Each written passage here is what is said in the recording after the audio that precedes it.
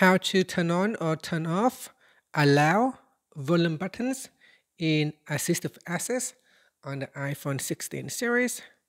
First, let's return back to the home screen by swiping up at the bottom of the screen. Now from the home screen, tap on Settings. Then in the Settings page, we scroll down and tap on Accessibility. After that, we go down. And in here, tap on Assistive Access. Next, scroll down. And in here, tap on Allow Volume Buttons. Tap on the toggle button to turn it off or switch it on. If you turn this off, then the volume buttons on your iPhones will be disabled once you start Assistive Access. And that's it. After, you can swipe up to go back to the home screen.